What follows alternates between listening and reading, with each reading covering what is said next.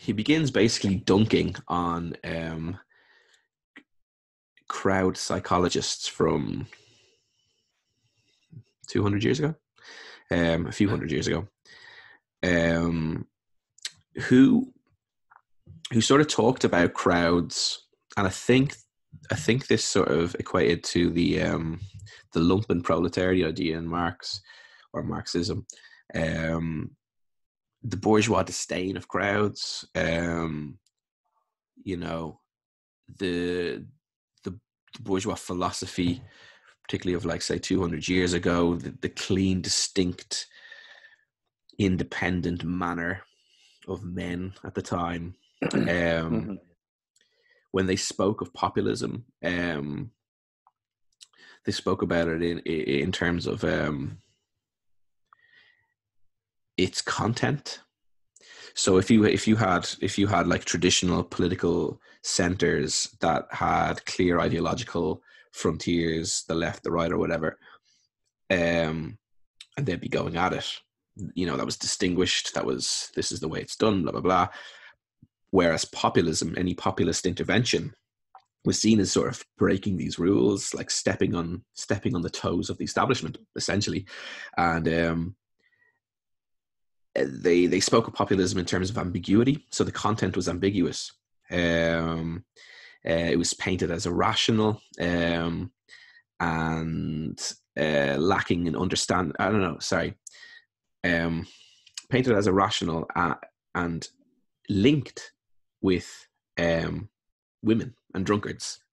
So if say hypothetically, if a member of this male establishment, this higher political community, was to somehow descend into a populist movement, they would be, I suppose they would be scorned. I imagine they would be scorned in terms of like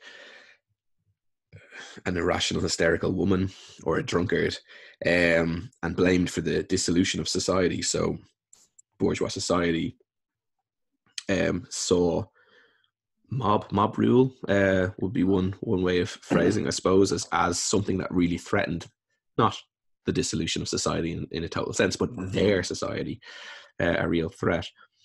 So the sort of the discourse of the time was directed at suppressing the legitimacy of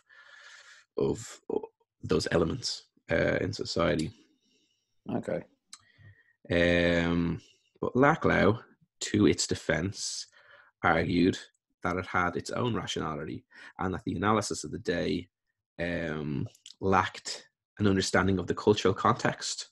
He argues that it's not about the content of the politics, and we'll get into that a bit further down the line, but it's about sort of the form that it takes. And it's a performative act rather than a contented ideology, like rather than like a contentful ideology like higher politics. It's performative. It's not cognitive. It's an act. It's not a theory. And the importance Laclau attributes to the ambiguity of that content or lack of content. He attributes it, the ambiguity to sort of the very possibility of constructing political meaning. And this is and I don't feel like we've touched on the affective dimension enough. I think we mentioned it, but possibly only in the context of art last chat. But actually, it sort of features a little bit more heavily with Laclau and Mouffe. But it's basically the sort of the emotional and actuating dimension.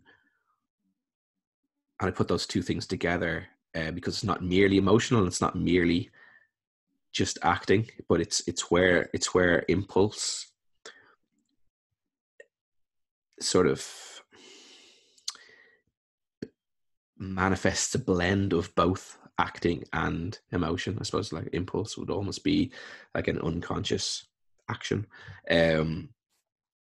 So words evoke images often more important than their signification. So you can say words, you can have a cognitive, ideological treatise,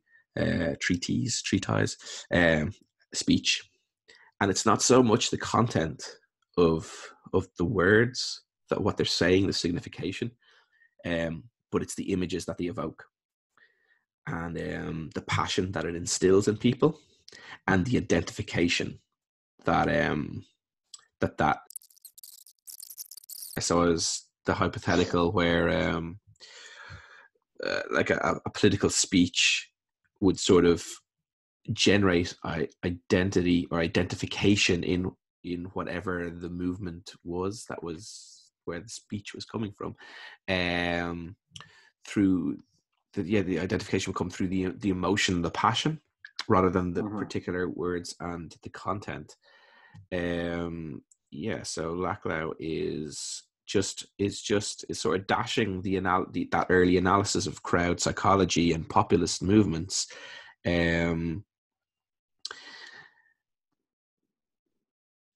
is saying it's absurd to put it on par with ideology, with conceptual politics. However, it is the sort of the emotional performative act of politics, and it is the delivery system for political meaning, basically. I suppose is what he's sort of saying there. It's rhetorical. It's a rhetorical strategy. Well, I mean, okay, a populist movement is a material body of people, but when we're talking about populist politics, I suppose it's about rhetoric. And yeah, I already touched on rational individual degraded as when they're becoming a part of a group, and crowds being akin to women and drunkards, blamed for dissolution of society. So here we go. So that shift, there was a shift then in terms of crowd psychology, attributed to Freud, a shift away from this pathological view, rooted in anatomy and biology, towards the ambient view, where it became less the view, say, that criminals were born with it, were endemically so, pathologically so, but that their behavior was shaped by their surroundings, by their conditions, other external factors, their lot in life, and sort of Freud saw social bonds. He framed social bonds through the libidinal drive. So say diverted sexuality manifests in identification, which is our first early emotional ties with another person. So I suppose like when his argument was that when a child sort of instinctively, not necessarily sexualized, but what could be attributed to sort of sexual gratification, behaved in such a way with anyone who obviously would be inappropriate, but with their parents or whatever, there's a constant relay of what's appropriate in terms of behavior, and how that manifests then the erosion of that, the tamping down of the sort of that sexual instinct, manifests in identification. So the love with a father or a mother, obviously Freud was talking about the father. It's an emotional tie, and it's identification. You identify. He'll extrapolate that relationship to a group and its leader, and it's a love for the leader. And this is the group. The group is constituted through a love for the leader, and that's how libidinal drive sort of constitutes social bonds.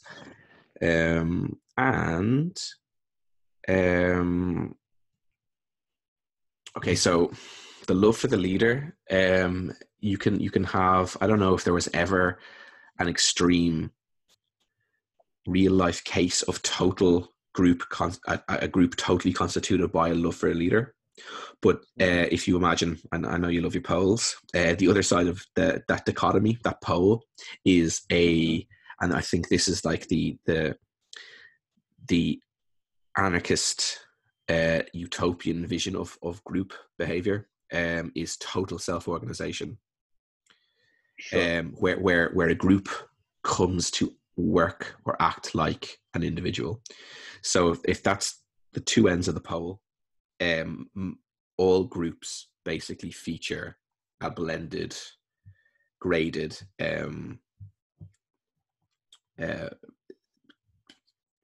portions of either side of this. And Laclau argues that this brings us to Gramsci's hegemony, which combines consensus and coercion.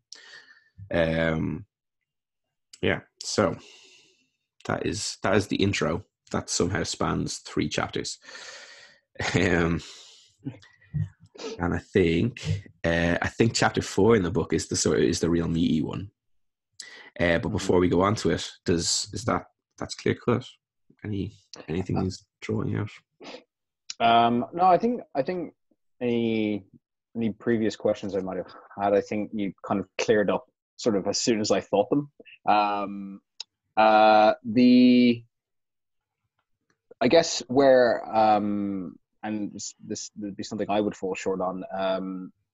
This idea of the Freudian kind of love for the father, I guess articulated through, sorry, just to backtrack a little bit, was the idea of the love for the father obviously being quite an essential part of I guess how, I guess the drive of a sort of populist moment how it gets that drive, that dedicated feeling. Is there anything with moving back to a focus on, I guess, the crowd, how the crowd plays part of that I guess that psychology?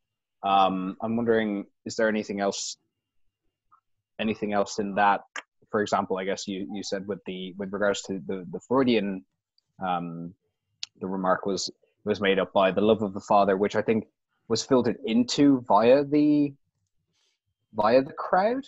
Well, a group. Maybe I sorry, the group. I think no. That was the start of the sentence. So I wasn't correcting you there. I think his example in the book is he's talking about an army, and like the cohesiveness of a particular troop, or I don't know what the fuck size of group of men with guns. The cohesiveness sort of depends on the identification each soldier has with the general or the captain or the fucking sergeant, whoever the leader is. So the only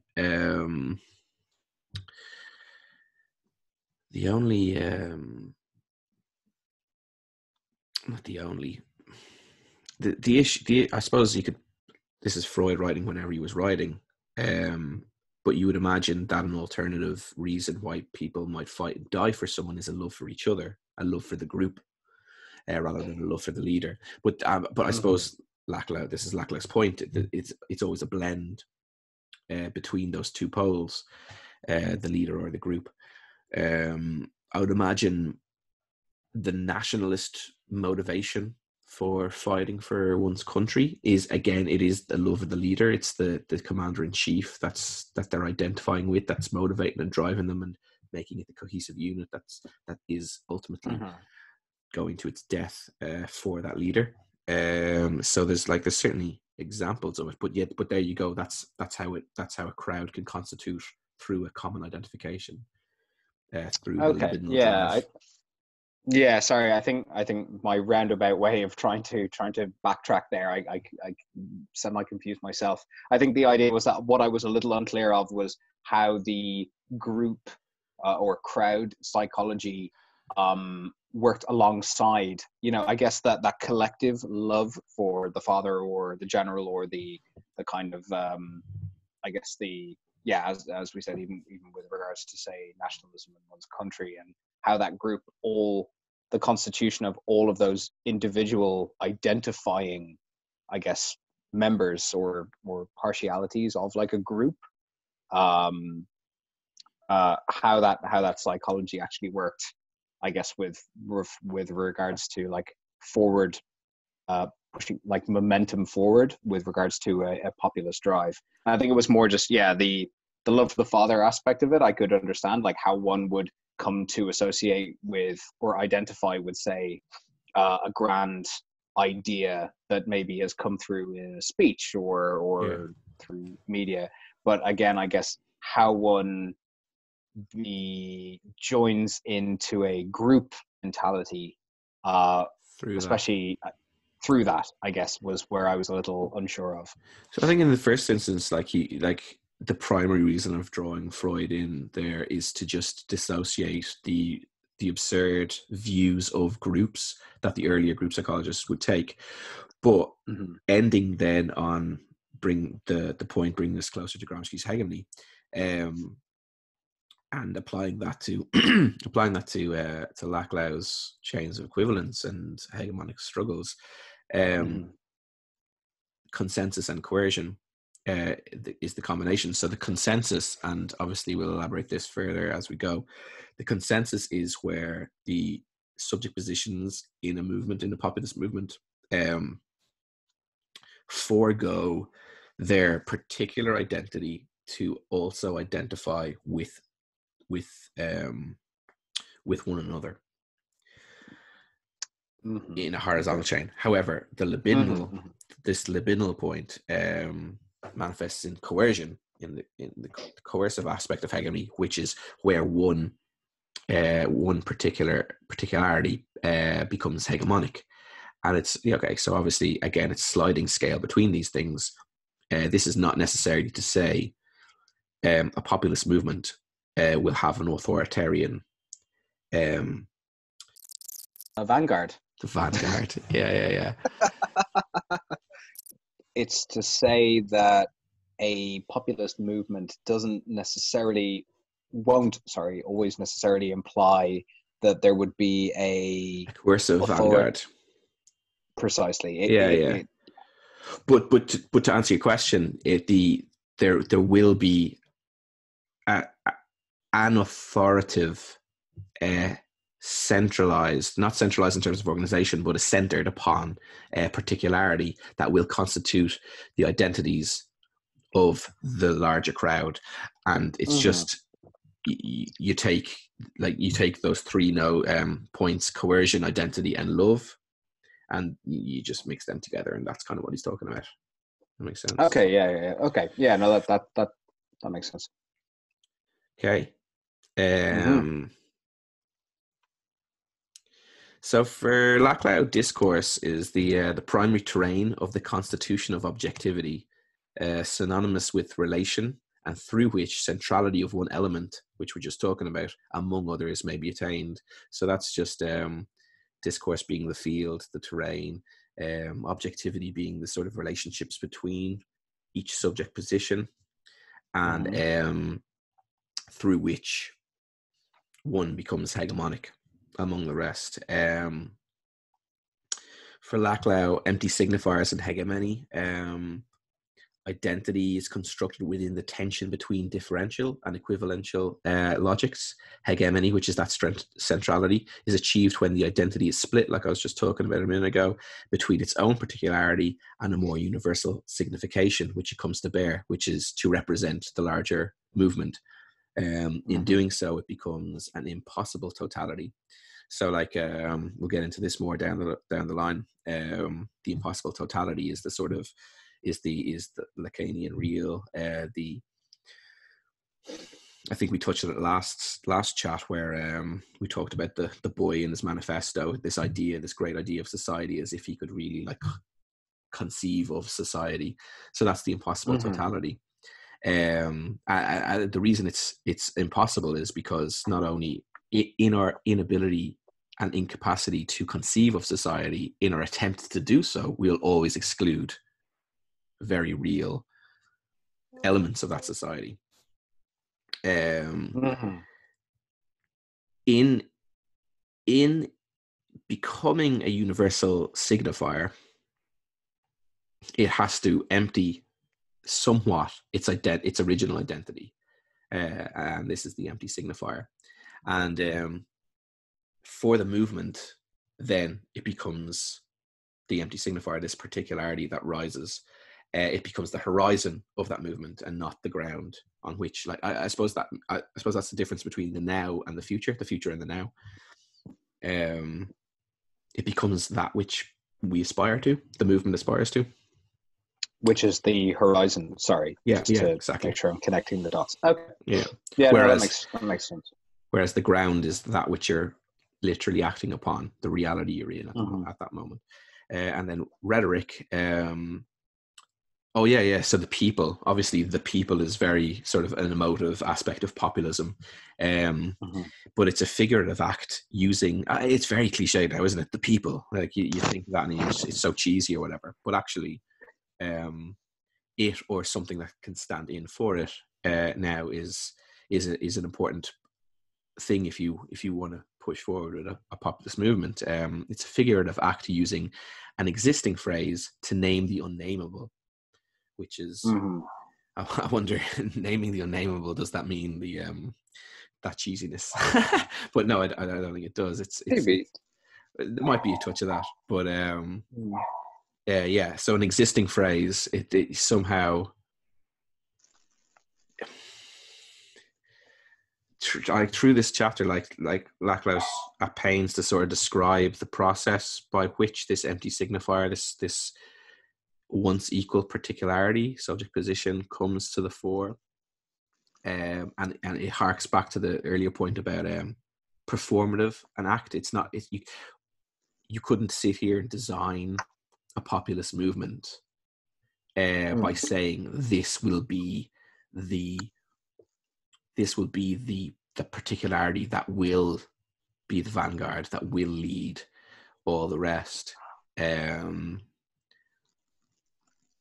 It's an organic process, and it happens, like I said, not cognitively, not consciously, but through an act, through a performative act that arouses passions, emotions, and therefore identifications. And it's when that moment is named, that's when the unity of the group is formed, or when its potential to form comes into being. So in diving down into the group dynamics of this populist movement, Laclau starts talking about the units that constitute a group, and he's not talking about particularities. He's not talking about political groups, pre-existing ones, smaller ones. He's not talking about individuals. He goes similar to Mouffe's internal identities, multiple identities. His focus is the social demand. So the social demand is the unit which groups are constituted by, which then amount to populist movements. And for a populist movement, if a group has a social demand, if many groups then have social demands, and if they're not met, they can accumulate. Where they're not met, they begin to form equivalences. So I think if you have a rent issue and in your building, and the building down the way has a water issue, they're distinct demands, but if neither of them are met, so you identify in your daily life with this rent shit, and it constitutes your identity. You want to act on it, and you'll go out there and you'll identify with these issues. If someone else has a rent issue 2 blocks away, you'll identify with them. The same goes with the water people, but you wouldn't necessarily identify with them because it's a different experience. Right. But when the water people start talking about their fucking landlord and the fucking local authority not doing anything about it, all of a sudden the unmet aspect of their demand is something you can identify with.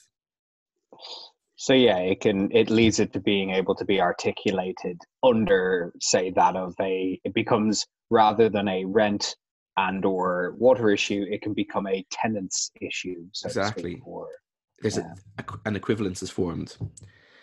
Yeah.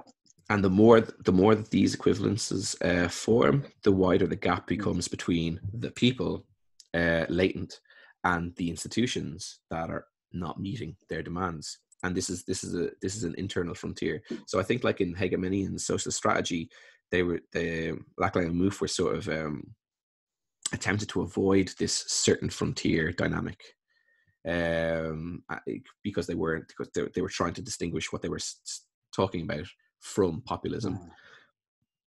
However, things have changed. Frontiers are in, and they want to constitute a people. Get your hard line, get your frontier, get the people, and if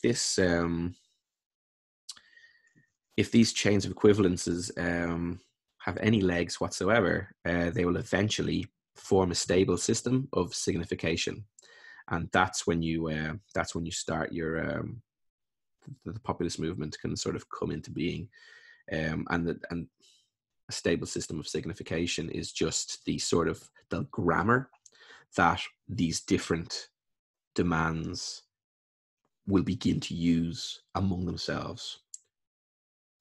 Okay, so it might not even. Sorry, go ahead.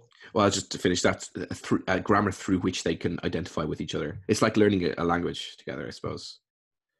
Okay, and even then, that grammar doesn't necessarily. What am I trying to say here? I guess the grammar and the language in and of itself becomes it's used as a signifier in and of itself, isn't it? It's not necessarily a grammar that describes or is kind of it's not saying this is the movement itself or the populist movement itself. It's the form over the content again. Yeah. I get you. That's perfect point. But it's difficult because relations and chains of equivalence. The logic of equivalence is very fragile. Counter-hegemonic struggles can easily intervene and disrupt the equivalence. You can easily. I mean, that's I suppose the culture war is a constant hegemonic struggle in articulating different takes on political issues to sort of attract the identities and passions of particular groups of people in a society with unmet needs. And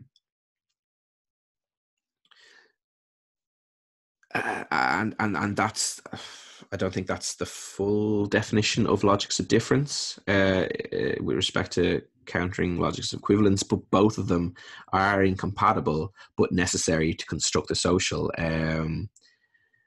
being the sort of the locus of the irreducible tension between them. And I guess what he's sort of talking about there is just society can't just be a totality, like say a totality of equivalence, because there's no capacity to move, to feel different. It's impossible. We've covered this before. So if it's declared, it's doing so at the cost of excluding people, and if it's declared, it'll suppress those people. Whereas a total logic of difference, a society defined by a logic of difference, is just, I assume, just chaos, totally atomized, bouncing off the walls, nothing. So where we come together as a society is in the tension between these two forces in society, I guess, or in humanity maybe. So we select an identity to represent this impossible totality. I think this is really important in terms of the distinction of the other, at least the first two chats that we were having, in discussing the possibility of having a universal subject. And I think you actually said it in the chat with Stephen really well. I think it might have been the first time it came up. Making a distinction between having a universal subject as the ends and a universal subject as the means of a movement, where a universal subject as an ends is like, this is the political outcome we want. We want a society that is different to now, but ultimately closed sutured. We want to get rid of now and institute a new closed system, and this is what it's going to look like, which is obviously incredibly authoritarian, and an impossibility. And like I said, that will lead to exclusion and therefore suppression. The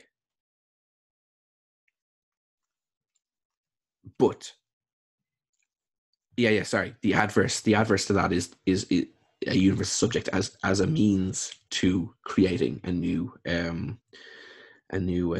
society is entirely different, because in an organic network of identifications that leads towards the system of signification, the grammar that we're talking about, there's an energy that can be generated. I think Zizek made that point, in that identification, in discovering commonalities, in discovering that, like, a wider world of identification, that's quite energizing, and I suppose instills kind of a lot of hope, or can instill a lot of hope in people, and go, oh no, fuck, this is something we can do. So, like, having a universal subject in terms of taking down the current system or society is totally different to designing the institution that arrives after that society. In populist, sorry. No. I was just gonna say, I guess it's just it's probably either an echo or just a compliment to the point. I guess, I mean, within the concept of it being a means of, rather than an end goal. I guess you sorry, I'll have to cut out the audio, my stomach is growling. Can't hear it. Oh, okay, that's good then. So no, I guess as a means, I guess to me would also insinuate, the process, a movement, a certain sort of forward momentum. But if you're not putting a fixed point with a set of criteria that you're working, I mean, you are working towards certain commonalities, but not necessarily like a constituting, like, end goal, I guess, sense of being. It's a case of like, more like, as we said, like in a sort of centralized establishment that you're working towards. I guess in that moving forward, I see the potential for, a universal subject that also allows, that has the potential to, I guess, what's the word I'm looking for? I guess it has that potential that Muff was looking for, maybe even, I guess, with her concepts of, like, the radical invigoration of democracy, this idea that, like, the plurality is it is important, and it's, we need not let go of that idea of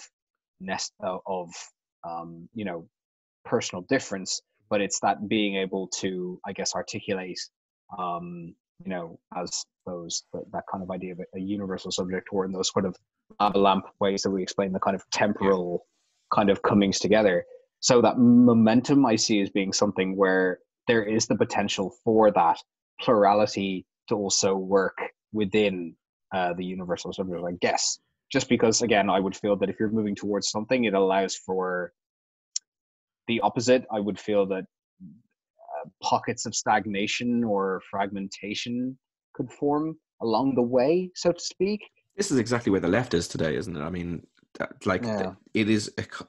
We are currently under a heavy, widespread negotiation regarding how centralized and how dispersed we ought to be as a movement. The autonomy of the particularities can go to the extreme of being returning organically to very localized ghettoizations, where they're just self-excluding on whatever very small particular identification they're possessed, that's driving them. Mm. to the cost of basically the political, and this is the argument, to the cost of recognizing the possibility of working with anyone else. It's as if, and obviously we're talking about fringes here, but it's in the discourse. It is part of the conversation. But on these fringes, there does seem to be subject positions that are so specialized in terms of their identity that, because I suppose what constitutes that identity is an absolute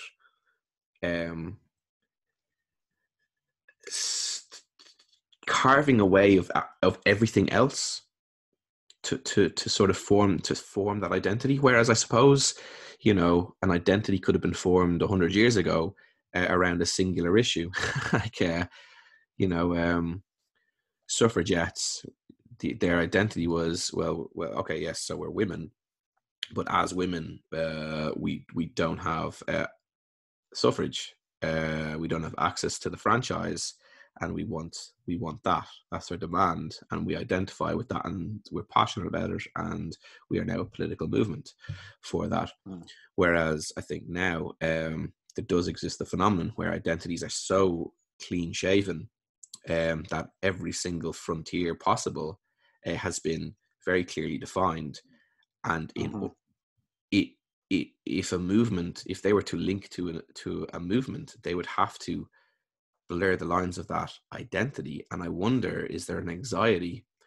Because I don't know, did we speak online or in person before about the sort of how identity can must be linked to sort of the death drive, or not the death drive, but like the anxiety of death.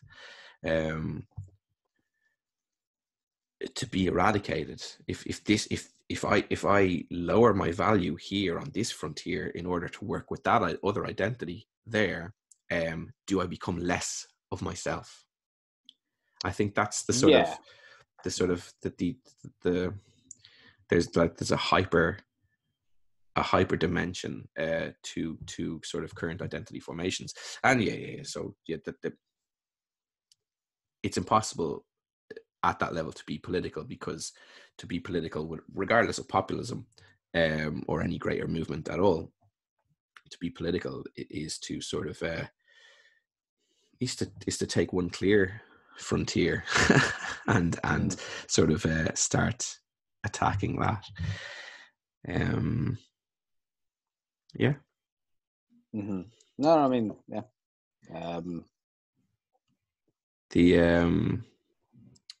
So, but bringing it back to populist movement, there does end up being something that does represent the impossible totality, the thing that people will aspire to.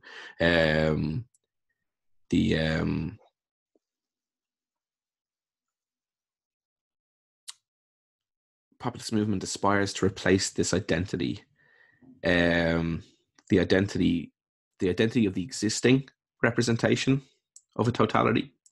So whatever vision, whatever political vision an establishment politics offers is the same thing. It represents the impossible totality, and the populist movement will seek to replace this identity, seeing themselves as the totality of the community.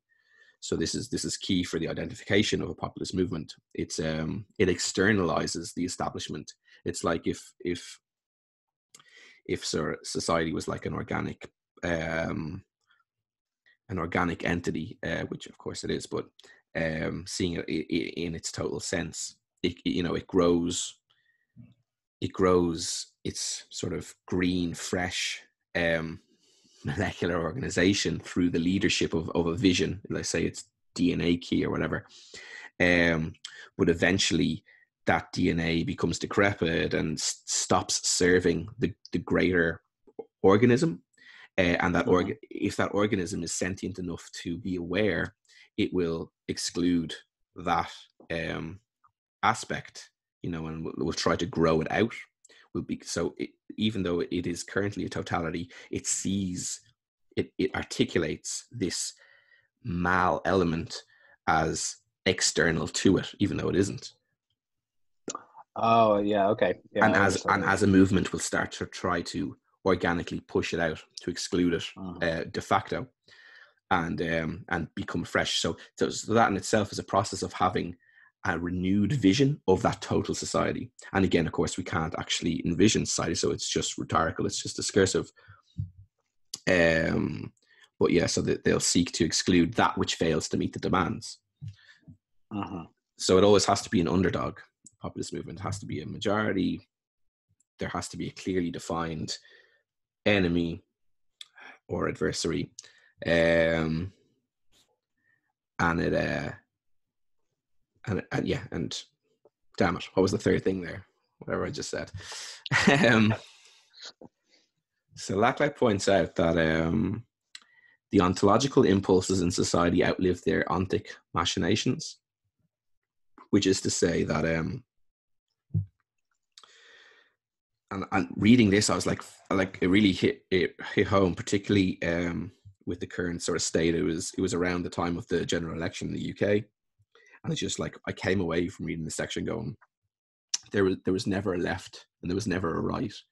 There was only, I'm sure I said it to you, there's only this sort of impulse, the social impulse or the impulse of humanity to exclude others, and there's the politically directed articulation that channels that impulse. So that's the ontological impulse, and the ontic is the content, is left or right. And so whereas the protest vote in society was once channeled by the left, but because the left left the left, which we should have t-shirts made saying that, it's now channeled by the right, that impulse in society. So it's not like a block of leftists, like born in the wool, or whatever that phrase is, leftists died and a new generation of rightists were born. The same people with the same impulse ended up identifying with something other, but they weren't identifying with left or right. They were identifying with something that channeled that impulse. And I think that's a hegemonically directed. So yes, there's a left and a right politics that hegemonically struggles to articulate a primacy, a hegemonic situation between themselves to direct that impulse. I think it's an important distinction. It's also important to identify the enemy. That's what I was saying a minute ago. I think I dropped the ball there. Identify an enemy in a total way, because if you articulate the identity of that which you seek to exclude as a movement, all that identity has to do is act otherwise. And then it escapes identification. So obviously this is capitalism's great achievement over the last 100 years, was to escape the identification of Marxism as something that society should seek to exclude by fully adapting and waging a culture war that identified like a range of elements in society and brought it on board. Like, oh, you want to work for home? Here's Google. Oh, you want Coca-Cola and 3 million types of cans of beans? You got it. Abortion, yeah, gay marriage, and so on. So these things are, capitalism escapes identification through adapting. It'll never, and as soon as you get to the to its real fear, I suppose it's constantly concealing this fear, and once and I think this is the importance of a lot of sort of the academic side of things. Like, it's important to be working in the field, but also important to be sort of analyzing. This is the importance of analysis. What I'm trying to say is to identify that identification, is to sort of get to the kernel of what it is we don't want as a movement. And when I say we there, I mean any movement. What it is a movement doesn't want. Stop me anytime. No. I mean, I was just, I think, yeah, we articulated in, I think, was it the last chat that we had where we talked a little bit about that idea of, yeah, capitalism's ability to adapt. The kind of mental image I have in my head is, I think, yeah, because we were referring back to Fisher, weren't we? This idea that capitalism essentially saw that people were starting to get riled up, start using anti-capitalist rhetoric. Mm. So the way I envisioned it in my cartoonish mind is that it opened up a kiosk where it could sell stuff that people could identify with as anti-capitalists, Yes. and just started sort of shelling out films, art, anything with a sort of you know or essentially shelling out things that are in content anti-establishment, Yeah. but I guess in the form of how they're sold, what they represent, and essentially what they feed back into, Absolutely. is in and of itself that amorphous. Actually, I think, yeah, the way the what was it we said before, the cement between the pebble dash. I can't remember how we described it, Yeah. or something along those lines. You'd have It's to. just, it's It would just, take it another literally, millennium. It was that yeah, moment that made sense in that yeah, moment alone. That was a yeah. beautiful That moment. kind of that polyfiller effect that it just gets into every nook and cranny. So therefore, you can't see the was it the forest for the trees, or whatever the saying is. It's like, it's just, it blends in. Um, but yeah, sorry, that was merely to compliment what you were saying. People get to that core, that kernel, and like possibly more virulently, more like in an more imminently, rather than you Yeah. know in a wide uh, theoretical. It it exists. I'll get to that second. But once Mm. people do come close to it, like the capital is violently repressive. I think actually You that's, just get shot like. yeah. I mean, I think in a way as well. I mean, ways it might even it may even feed back into the point you had earlier on about this idea of like, to allow one's, and again, I'm going to use a cartoonish visualization because it came to me while you were saying it, this idea of identity, and being so um, you know, umbilically connected to this sense of identity, that to sever it, by, sorry, the concept of severing it, as in opening yourself up to perhaps, being able to associate that with other struggles, other demographics, other subject positions. And the way I kind of see it is like stopping yourself from being an island with a sandy beach that the tide can reach, and rather just putting up those concrete blocks you see on harbors Yeah, all the way around, and it's merely something that everything will always be smashing against, essentially reinforcing yeah, your identity, to say. But that fear, that anxiety we were kind of proposing that might exist around the possible severing of that, which again, says yeah, it's an existential crisis for some people, I can imagine, or I can totally understand that being a mm, thing, because it screams out illegitimacy. How are you seen in the eyes of your peers? All that kind of stuff.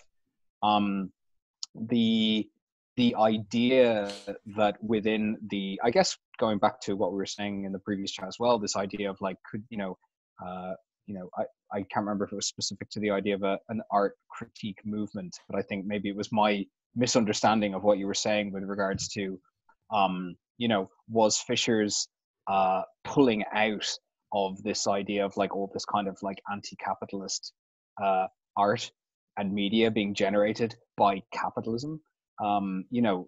That I can only imagine is a also in itself like an existential crisis that you can either confront or not. Say, for example, yeah, in the art sector itself, you can have artists whose work is anti-establishment, so to speak, and do speak out about various, let's say, inequalities within those systems. But it's all done under the system that it's created in, and I guess in one way you can only have more or less of a hand in how it's done. Like if you kind of allow yourself to be kind of your program, I suppose, to be orchestrated by a much larger part of an industry. So much like, let's say, like the input that a solo artist has on how all that content is created and promoted, and the bigger effects and wider effects of what's happening there to create that perhaps one edgy song. Or do you go full the other direction, which is, very much you take full control of that, and you also risk the creature comforts that you get from perhaps making it, so to speak. Yeah, And exactly. I mean, I can imagine, the same with any sort of art, I guess, or creatives, industry-based creatives. It's an existential.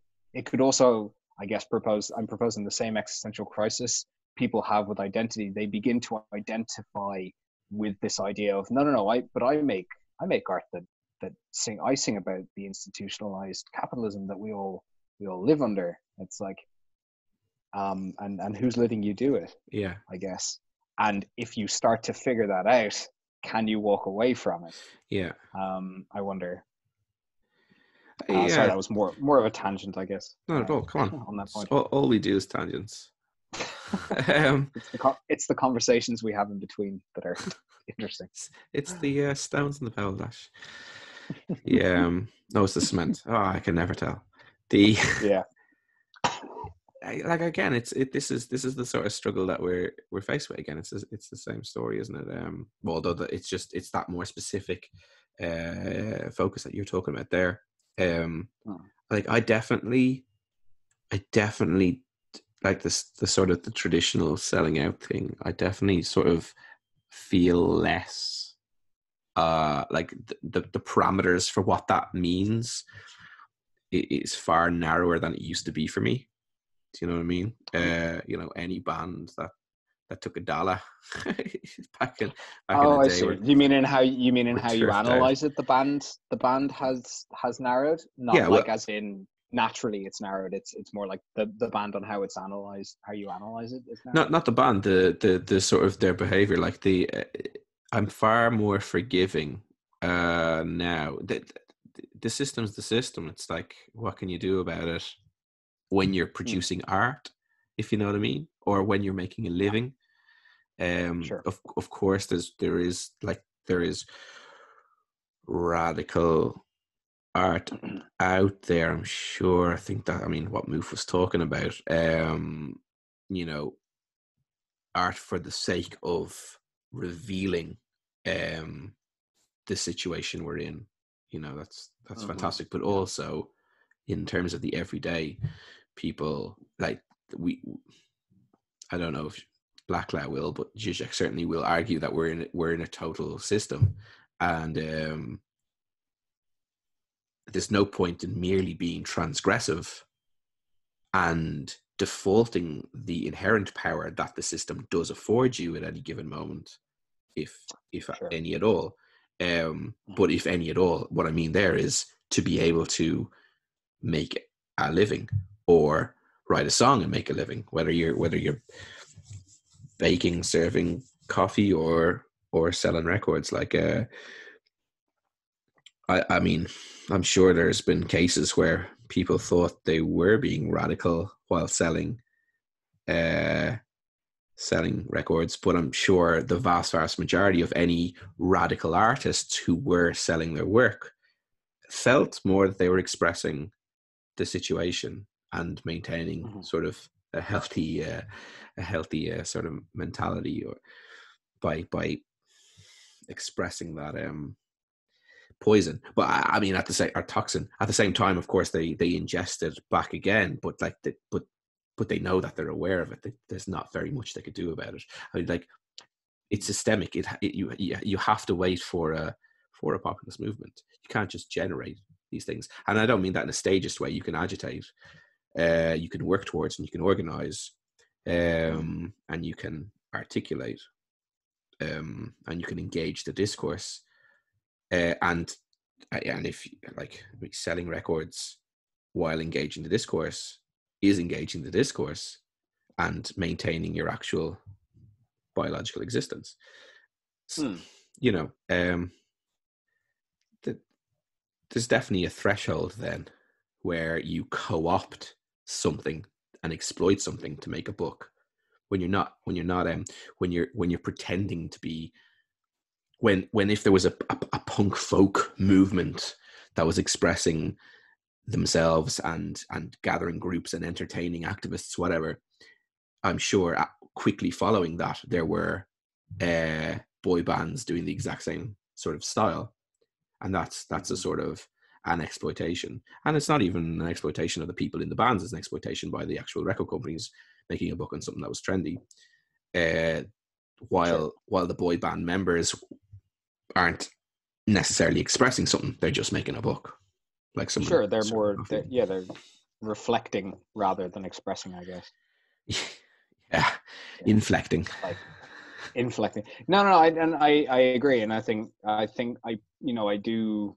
I guess I wouldn't want my commentary earlier on. I guess not necessarily between the two of us, because I think we already know what each other think because we talk the whole time. But I think I think maybe I can't remember if one of the earlier videos we did, I think we definitely talked a little bit about this exact sentiment and like around YouTube and can you where I guess does being anti-establishment in your content on YouTube while relying on while choosing, I guess that was it. It was more about the idea of, is it a choice to put stuff out through YouTube, or is it merely the means of being able to make your living within this, I guess, that system that we're the system that we're talking about. The system is the system. Not everyone is just going to go suddenly off onto, I don't know, some new streaming site that's run completely on decentralized, I don't know, tokens, and can just be doing everything in a completely blockchainy, open, democratized way. They can agitate towards it, but right now, if they're able to make a working living doing what they're doing and that's the only game in town, then it's exclusionary. I don't know. It would exclude. Exclusionary. To say exclusionary. Pardon.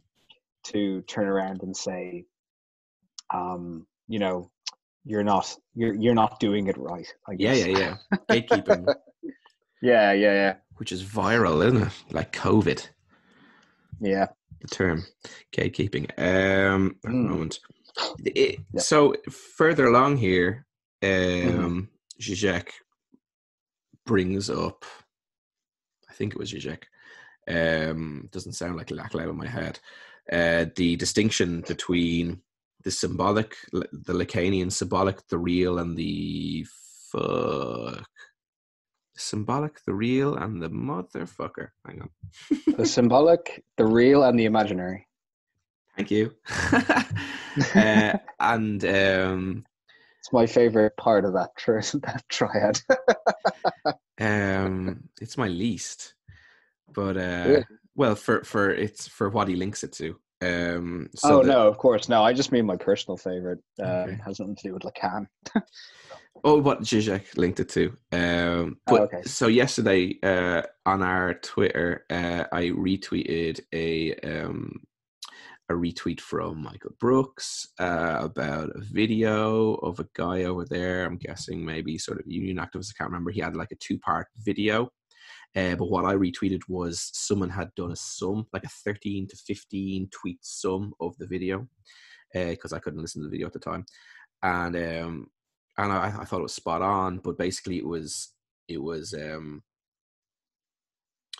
so the imaginary is the sort of sub middle class, the faux middle class, the sort of the secure, happy working people of our society, not merely in any terms of being wealthy, but they can be quite conservative, of course, because they have some amount of security, and what they hold attitude can pervade that layer of society.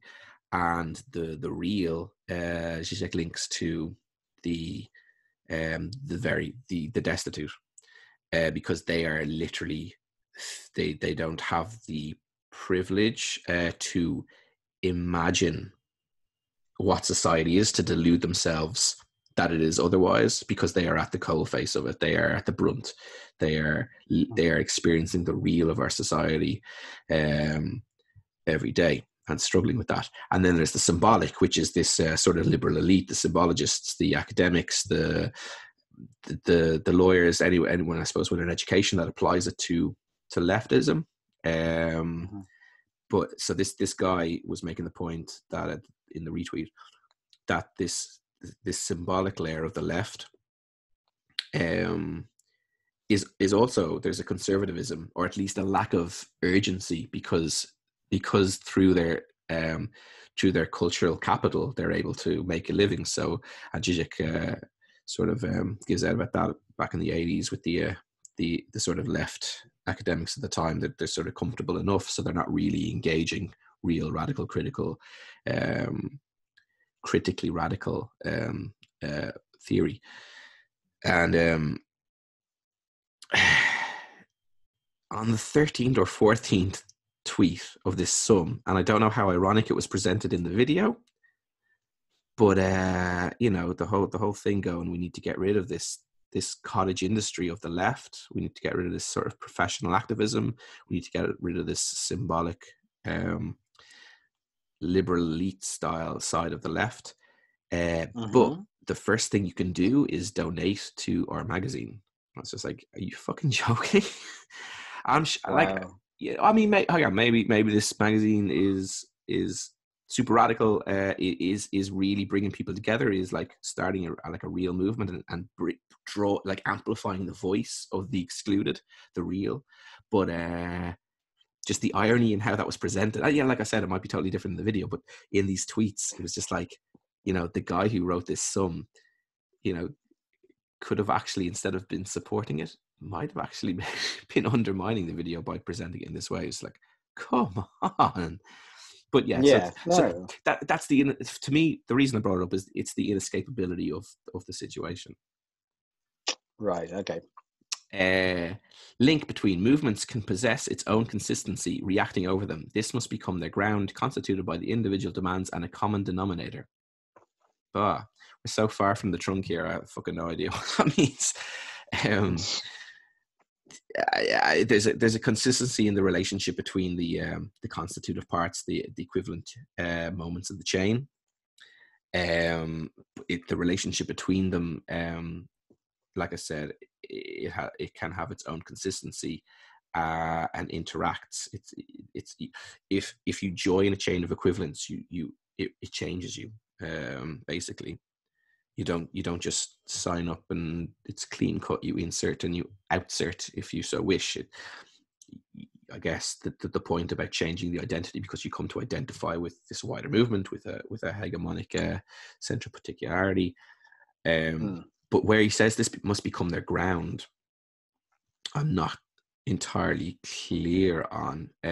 Like, I suppose the daily reality that they must perform this new identity, I guess, if it is to be a successful populist movement. Go on. Is it to, they must perform that new identity, or is it the performance of the consistent, like, being open to that those new identities, or that soft sense of identity? I'm just wondering if it's like a consistent opening of, because then I guess that allows you to continue, I guess, exactly, the chain of equivalences, and also then chains to form in directions that weren't even preconceived. Preconceived or unforeseen links of equivalence. Maybe it's an open performance. I don't know. I'm just pouring it out. No, I think. I think in the book it's simply put as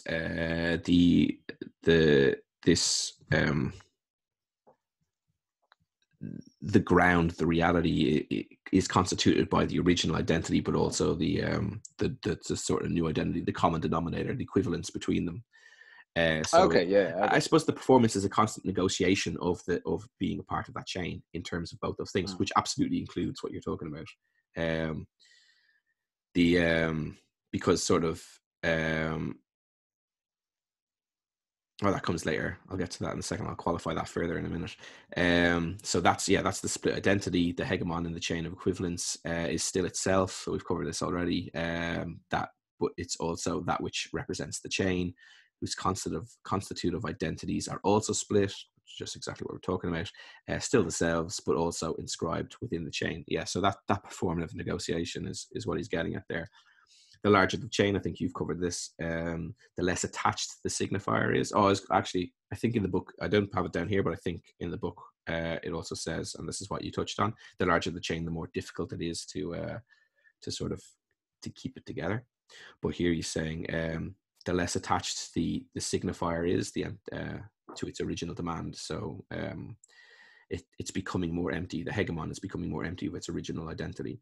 And I think we touched on that in a previous chat. I made the point that with the far right, the signifier is probably quite a hell of a lot more empty in relation to a democratic or left signifier. I would imagine that so Make America Great Again is the thing that Stephen was talking about, how empty Trump is and the signifier that he employs to constitute his populist movement. It's so empty, it's floating. He'll change the signification to suit on a constant basis. Whereas I think that just won't wash in a left populism. I think the signifier will have to have a far higher degree of integrity in terms of its original ideals. It'll still have to become empty to a degree, but far less so than I think on a right populism. And I think actually that's the key ultimately. I mean, I've not necessarily to base that on, but I think that's the key going forward in terms of ultimately succeeding in a hegemonic struggle with the far right, is that the integrity of our demands are far more organic, far more in the real, facing the real. The agenda is set by that base. It's not set by an alternate agenda and just spinning rhetoric. There's a substance to it, and I think that'll overcome, I suppose, ultimately. The only go on. I was just going to say, do you think that it's the sort of like urgent impulse on the left to we always need to have rather than make a fleeting statement the way that you might see on the far right, we on the left are preconditioned to need A, B, and C examples after making a fleeting comment. Wringing our fingers. Saying to Anna the other day, this is why I would make a terrible fascist, because I'm absolutely unable to make fleeting statements and then sit back and like just have everyone accept it. Yeah, absolutely. I always have a series of like worrisome like historical facts to back up what I've just said. Yep. We'll be hand wringing till the cows come home to the communal. Fuck, what are they called? Cantons. But they're the communities. The fields and the cantons. Goddamn, I don't know the name for them. Anyway, sorry. Go on. But yeah, no, I think it's just to complement the point you were making, I guess. Yeah, with regards to something like, as you said, Make America Great Again. It's well, as it's I guess part of that whole. It stems from that same, I guess, like ephemeral, kind of oozing, systemic shit that we've talked about before that kind of gets in between cracks. It can mold its way anywhere, whereas with the left we would have not necessarily a more rigid take, I guess, but as you said, just something flexible. A bit more like it's just a bit more substantial in a lot of ways. Returning to Stephen's point from that chat, actually, the point I was trying to make to him was that and actually I guess this is point back to me anyway, but the left has, or the right has proved that populist signifiers are effective. And I just believe that the only barrier to it isn't actually the rigidity, but the just the lack of sort of exposure or ability to expose. We're just a little bit, not only are we a little bit behind on articulating a suite of accumulative demands, but you know, I mean, I think couched in the context of the fall of the Berlin Wall and the reeling of the left since then, we are sort of catching. We're cottoning on. I think was there a period of like just, I mean, there's always been infighting on the left, and I just feel that tendency to infight really held us back from regrouping in the couple of decades there since the fall of the Berlin Wall. But I do think that we are sort of coming towards articulating our response to those accumulative demands that the real have, and in the space, in that time it took for us like to fail to sort of really regroup and articulate that as a sort of a populist movement. The right stole the march. They managed to declare that they managed to identify that suite of accumulative demands and offer a solution, but a bogus one. So yeah, no, I do think we are hurtling towards sort of representing the left once again as something that will address those demands. And once we do, I do think that that those identifications will switch. The larger the chain, the less attached a signifier. Was that what I was covering there? Yeah. So it doesn't need so like, I think Laclau sort of, there's sort of more to his point that he sort of is attempting to really sort of hammer across there. It doesn't need a positive content. Its emptiness is radically invested in. So I don't think that touches on the substance that I'm talking about there. It's just like, sometimes when people would imagine an empty signifier, they'll imagine a lack, something that's actually there, but it is negative or an inverse of what you'd expect to be there, if you know what I mean. But he's saying, no, it's an emptiness that's invested in. And I guess that kind of almost means, in terms of faith, that if there's nothing that you're invested in, that I suppose that takes faith, I guess. Not an abstract common feature, but a performative operation. And this is, and he returns to the start of the book, this is the function of ambiguity. This is the function of vagueness. This is what facilitates the construction of political meaning. This is why the sort of bourgeois arrogance of those early analysts, why they were so off the point in their treatment of populism, was based on fear and disdain, or disdain rooted in fear. They missed this point, the real effect of the vagueness of populism. It's not primitive, as opposed to their sophisticated politics, but it is the nature of the political. So yeah, when the name becomes the ground of the thing, the ground which I was describing above, and the name which I was describing in a different point, once it arises, it becomes irresistible to other unfulfilled demands for their radical investment in identifying with that name. It won't have control over what inscribes itself within the chain. So I think this brings us back to there is no left and right, or there is on the political level, but in terms of actual movements and people behind that constitute that movement, they're not identifying with the left or the right. They're identifying with something that's speaking for them, that's speaking for their unmet demands. And that's what it means there. If something comes along that's anti-establishment, essentially, then they'll get behind it. It becomes irresistible. Right. Okay. Hegemonic movements become nodal points in this way for consolidating further identities. I think that this idea of nodal points, I think that's across time and space. Like, you can appeal to something that happened in history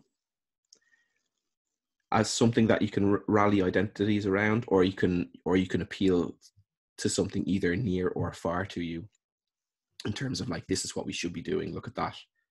So it's not in terms of it's not in terms of proximity of now, here and now. It could be in the past, and it could be further away. But nodal points where, like again, in the war of position, they're things that can inspire you to sort of get behind, I guess. Okay, yeah, I get you. Like, I guess you can. Well, no, I was going to say, maybe is it like a setting of. I was going to actually make some kind of remark about a setting of like plateaus you would reach, but then that starts. I feel like that starts to go down the sort of like historical treatment of Marxism, which I don't know. In that, I'm just thinking it's a weak analogy. No, I think it's actually useful. The like the Zapatistas, they struggled in a local sense, and they attained their somewhat their aims, and they've got their autonomous space, and that's a plateau, but it's also a nodal point. I think that, like, if that's what you meant by plateau there, it's rapid incline in terms of struggle and its attainment, and I suppose it doesn't have to attain anything to still be a nodal point, but absolutely a plateau is still something that can inspire others to sort of to act. I guess yeah. If to further like to try and bludgeon the analogy into some kind of into the point I was trying to make was, I guess, the concept of a plateau is not the concept of is not this equated with that of the summit. The plateau is a point you reach. So, like you were saying, this idea that the Zapatistas can reach a point where, yes, they have this autonomous space, but that doesn't mean that they, if for all, I guess, for the foreseeable future, it doesn't mean that they can't work past that to something else. It's not to say that the autonomous space. So the plateau is not the summit, so to speak. The summit may never actually even need to come. That's what I meant by like they somewhat attain their aims. Sorry. Yeah, it can be an inspiration, that plateau, as you said. Sorry, I don't think I went off a bit half-cocked there, but then actually it still made sense. Makes sense. Any social whole results from an indissociable articulation between signifying and affective dimensions. Touched on the affective already. Affect allows the signification to happen. We've touched this, the emotional identification, not rational investment. Affect is the essence of enjoyment in our pursuit of mythical fullness satisfaction. Object pay, he talks about tits and milk. A lot there. It's all Lacan and Freud. I feel this has been horrendous, like digging into this stuff, because I spent so many of my younger years reading Jung, and now it turns out I'm reading a ton of Freud. So there you go. I don't. Somewhere he gives out that Zizek is actually Jungian, not Freudian. Oh, right. Okay. So you be careful. The pursuit of mythical fullness and satisfaction. So I think he's just it's an analogy that he's using from Lacan about the object petit a being sorry if I butchered that, being like this this denied thing from our youth. The breast determines our sort of pursuit of enjoyment and fulfillment. We're always seeking that mythical sense, of course, always post hoc, like always sort of looking back. It's never the thing that it was, and therefore becomes mythic quite quickly, but still powerful enough to drive us.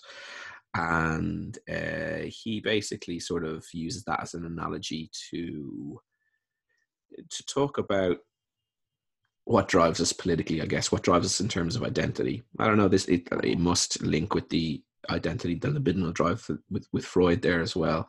But that is, let's move on. In sum, No social fullness is achievable except through hegemony. Hegemony is nothing more than the investment in partial object of a fullness which evades us. So I suppose it's the object pedias, also the impossible real. There is no populism without effective investment in partial object. So I think that's just a sum of what we just went through there. The signifier must become detached from the signified, which is we already covered. Its centrality is akin to the reproduction of unsatisfiable desire in partial objects. So he's just explaining why he's talking about tits and milk. Populism can be inscribed on any social surface. Oh, that's it. Yeah, this is the final point for chapter 4, but it's important, and we did touch on it already. It's form, not the content, that is important, as long as that surface is anti-establishment. So yeah, it can be inscribed on any social surface as long as it's anti-establishment. And like I said, it's the form, not the content, that's important. So yeah.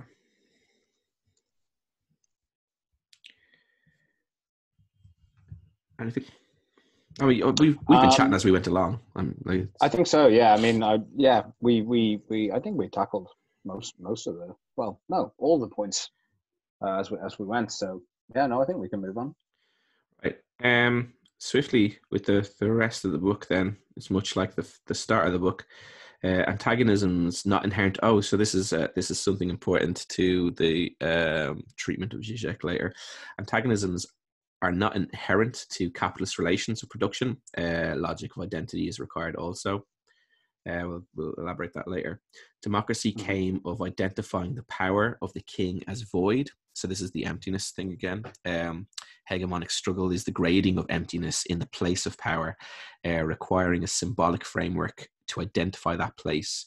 Moves agonism, insinuates democratic identity as popular identity. Eventually, the construction of the people is therefore essential to or for democracy, all of which requires the production of emptiness. The hegemonic force that seeks to occupy that place is too empty. The particularity does not come to occupy the place of power. Democracy depends on the constitution of the people, as it is through the horizontal articulation of equivalential demands that a hegemonic signifier is induced, constituting the people as that which occupies the place of power, maintaining an emptiness. So this is an important point. That was just chapter 6 in sum. It's an important point because it says that populism is essential for democracy. And of course, in the last 10, 20, 30 years, all we've heard is that populism is antithetical to democracy. Now, of course, when we're told that, whoever's articulating that point does not mean democracy. They're the same sort of people that equates democracy with capitalism. They are not talking about democracy. They are robbing you of democracy. So here's a technical outline of why populism is essential to democracy. So this idea of emptiness, when it wasn't the executing the king and leaving the throne as empty that allowed democracy to sit on the throne. It was the discursive sort of realization or awakening that the power of the king wasn't legitimate. So that power, the place of power, the throne, not hypothetically, metaphorically, became empty through a matter of perception, looking at the king and all of a sudden realizing, hang the fuck on, get the fuck off.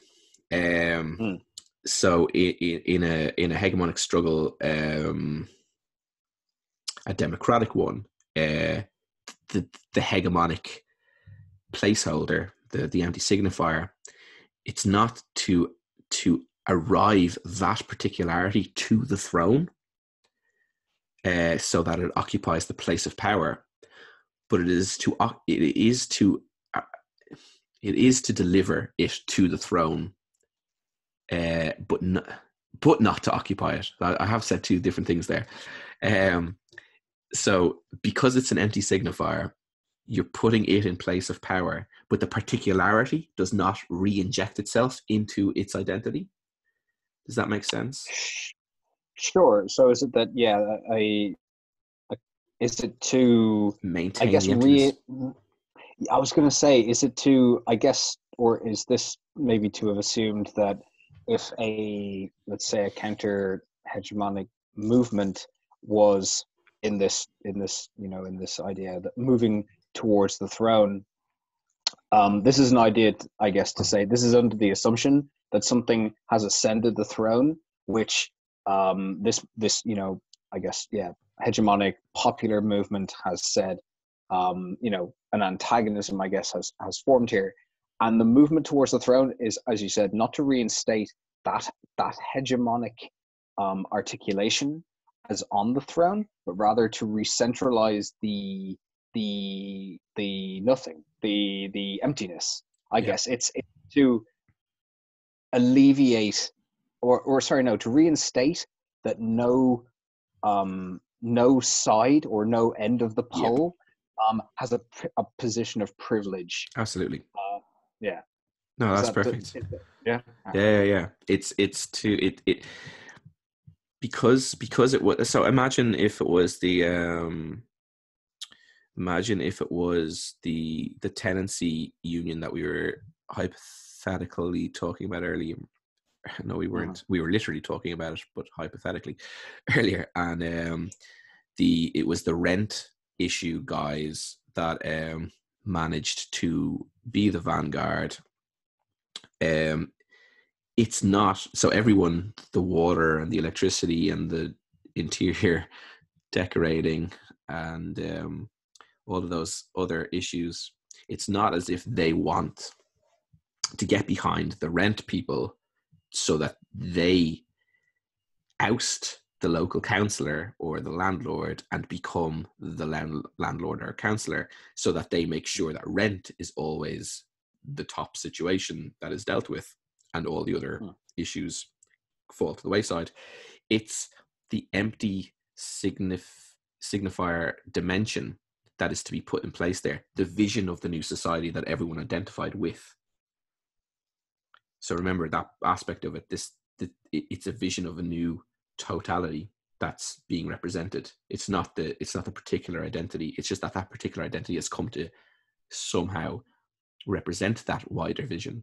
So it's putting in that wider vision into that place. In a radical way, it is to put that representative particularity into the place of the councillor or the landlord, so that it is totally empty always, as you just said, and that all the other issues hegemonically, so like there's the king's seat, there's the throne, everything else circulates in terms of importance below it as issues arise, and through their own hegemonic struggles. As long as nothing gets into that spot, then these will always negotiate among themselves as equals in terms of what happens. But if someone Sure. sits in that spot, if the renter dude gets to that spot, then all of a sudden he has the power to lock an order in where to institute, if it so wishes, a hierarchy of needs through all those other people.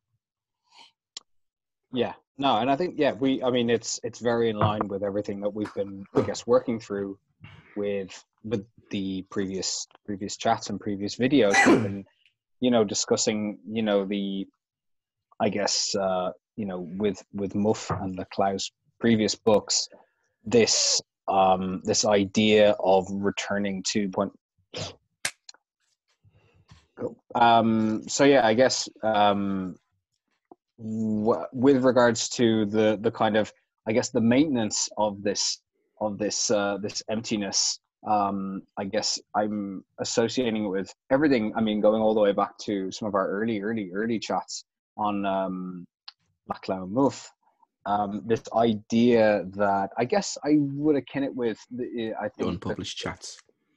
I can't remember if it was their words or ours, but this idea of, with their return to this kind of idea of like radically reinvigorating politics, it was like the idea of the game, and if one were to kind of, I guess, enter into the game and i.e., in this situation, would be enter into the game, let's say, fascism, and just sort of, ascend the throne. The idea is that obviously the counter hegemonic movement would then seek to kind of reinstate that emptiness on the throne, because that emptiness, that space, is the potential for that reinvigorated political discursive that would, I guess, is what I'm saying. The idea that it's that constant space of non-privilege or equal footing, for both sides of a discursive, both sides of a democratic discursive, and that is that potential, that space, that emptiness is the potential for that to actually continue being like, and to be something that's positively charged by the agreement that nobody within the game ascends the throne. Absolutely. forcefully. Yeah. And to return to that, because I do think it was in the unpublished chats on hegemony and social strategy, that what has happened in the post-war period, where an agreement between the democratic elements of our society and the liberal elements of society, after defeating the fascist elements of our society, I think the agreement was to rest upon each other in that way. Now, this is a dyadic rather than totally flux and circular, but we're talking about such a huge institution of the West, that's fine. So they resting against each other, keeping each other in check from taking that mantle. And what you see with Reagan and Thatcher is the liberal element declaring reality is over determining our society, is going against that agreement and taking the throne. And what you've seen because of that, the left had very little choice but acquiesce, you could argue, for whatever reasons. And because that tension, that dynamic, that static dynamic, dynamic in the tension, in the micro tension between the democratic and the liberal elements of society, in not arriving at that throne, in not becoming a hegemonic, a hegemon, that tension releasing has allowed the fascist element of our society to creep back in. You let that slide, and this tension becomes lax. And whatever happens in that void, in the lack of energy that that tension provides, fascism steps in, has stepped in, and has determined, and has gotten once again close to getting closer to that throne themselves. And yeah, well, Jesus, come on, we're in a situation where we're looking down the same barrel of the gun we were 100 years ago.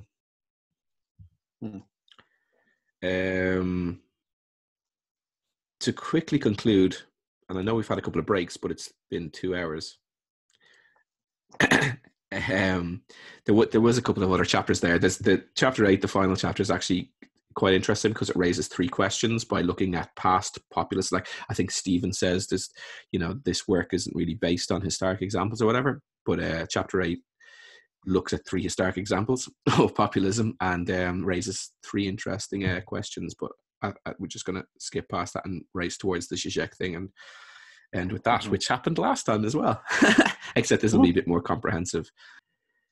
So in the conclusion, he gives a short treatment on Zizek and their argument. Like I said, I think it's like 6 or 7 years since they had a full-on argument in the book, which of course I can't remember the name of. Something hegemony and universal something or other. This is after that, but I suppose we're going to start with that, which isn't ideal.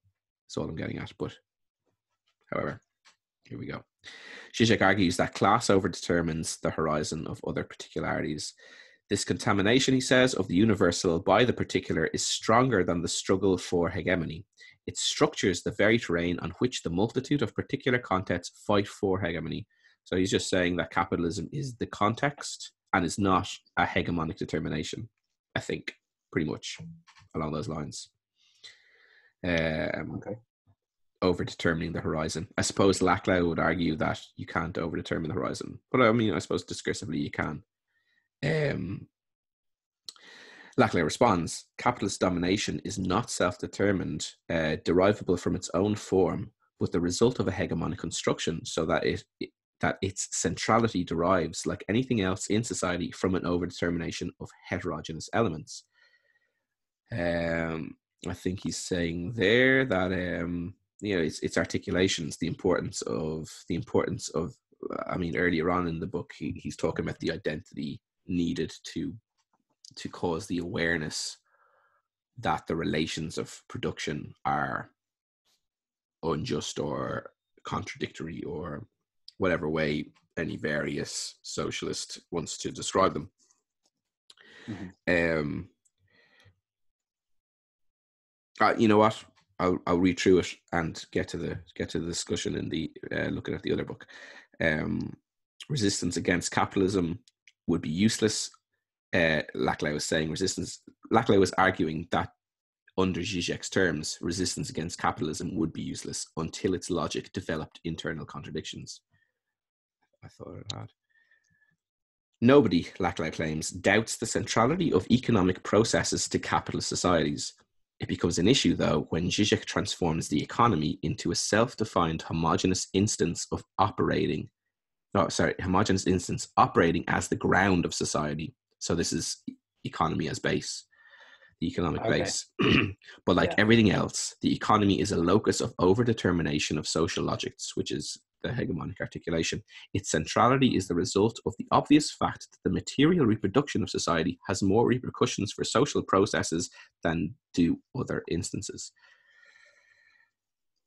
Discuss it as we go, or later. The problem with this centrality, then, of a pure anti-capitalist role is that we don't know what that struggle is or looks like. So one of the ongoing things that he gives out about Zizek is that, well, what does he mean by anti-capitalism?